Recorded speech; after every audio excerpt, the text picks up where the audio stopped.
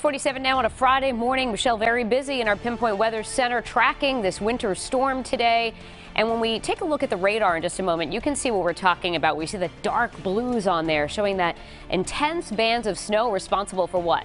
2 inches of snow an hour this morning, Michelle, in some spots? Yeah, the rates have been really wild. You know, the snow is a little fluffier the further inland that you go because the temperatures have cooled down into the middle 20s there.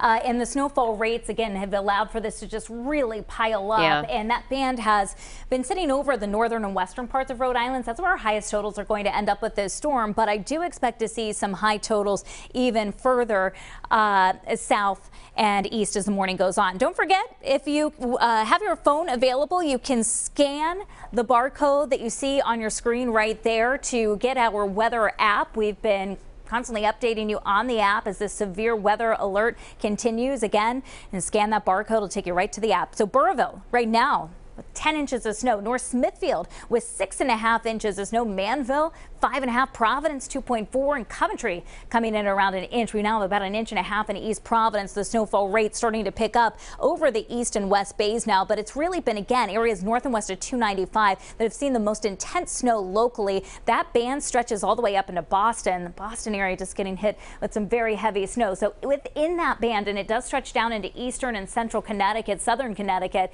we will see likely some totals that come in over 1 foot of snow.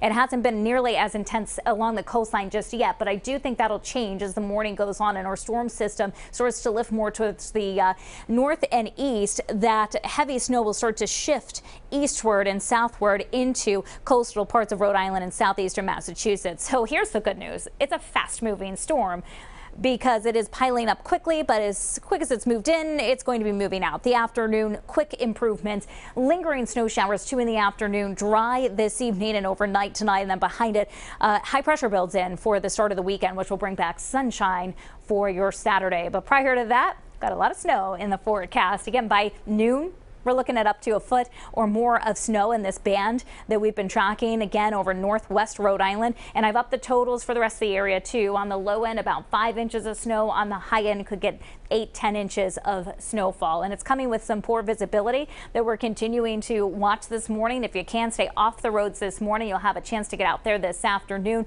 You'll still see some lingering snow-covered roads, typical in our snowstorms here, as the winds gust 25 to 30 miles per hour. It turns breezy for us. The winds right now are light. Again, temperatures a little colder the further north and west that you go. Middle and upper 20s, Willimantic and Smithfield. Providence at 29 with an 8-mile-an-hour wind.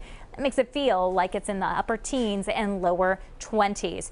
So difficult if you have to travel this morning. Heavy snow and poor visibility. Sun's coming up in about 20 minutes. This evening, though, cold, blustery, but dry. Even some clearing happening by the afternoon. Here's a look still at 9 o'clock. We're going to still be tracking some heavy snowfall into the mid and late morning hours.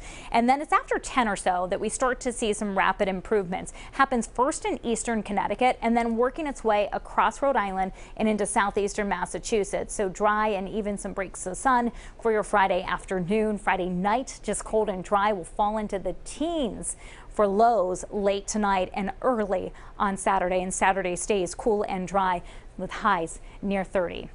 We're back to near 40 for Sunday.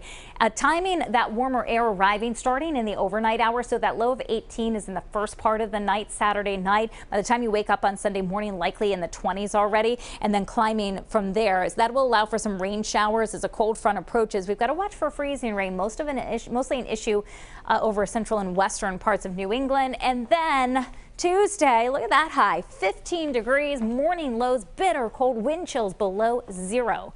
Get the updated forecast at WPRI.com throughout the day today. Brittany in, and we're continuing to keep you updated on all platforms this morning. Let's go to